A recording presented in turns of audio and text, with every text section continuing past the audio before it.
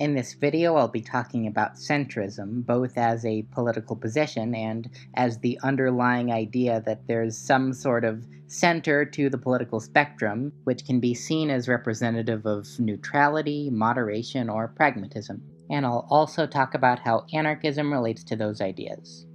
So how would centrism be associated with neutrality? An example of this would be news networks and the media presenting some conception of the left and right view on some topic without themselves taking a position as an attempt to be balanced. How would centrism be associated with pragmatism? This could be basically summed up in the idea that pragmatic compromise and working within the current system is the best way to get things done. This could be seen in someone saying, let's have market-based solutions combined with common sense government.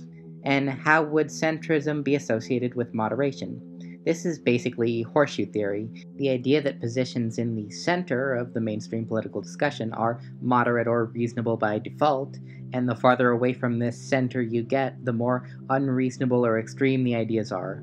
To respond to these associations, it's first good to point out that this entire concept of the center is entirely based around the mainstream political spectrum, which basically amounts to left as capitalism but slightly less bad, and right as capitalism but worse.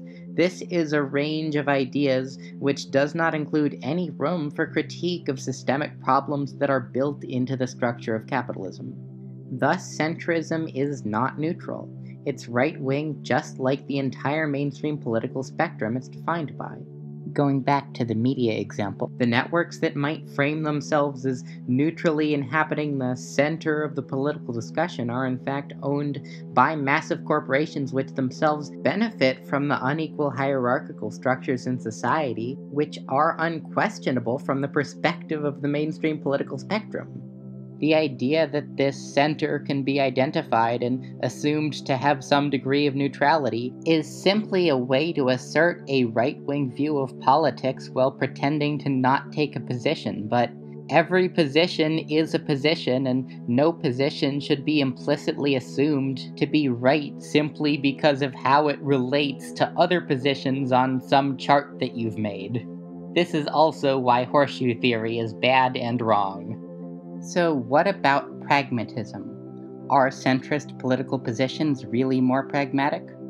There is, I think, a little bit more of an argument here, because you could say, let's figure out some sort of solutions to problems that the most people think are workable and good, and thus there's the most people supporting them and they're more likely to get done, right? Well, that would actually depend on what you're trying to accomplish.